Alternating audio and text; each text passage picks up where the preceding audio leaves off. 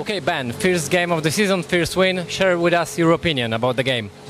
I mean, it was a great game. Obviously, first game of the year, home opener, coming out against the rivals.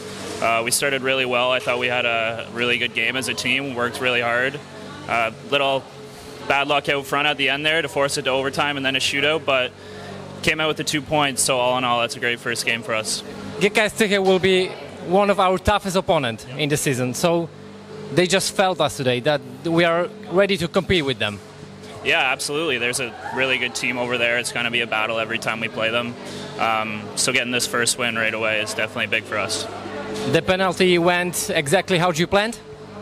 Yeah, pretty much. It was lucky that the Zamboni came out and made some smooth ice for me there. And yeah, I got the goalie to bite, and it's a big goal.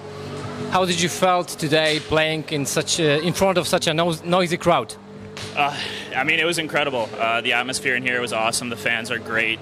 It's going to be really cool coming and playing at home again in front of these fans all the time. So I can't wait till next weekend.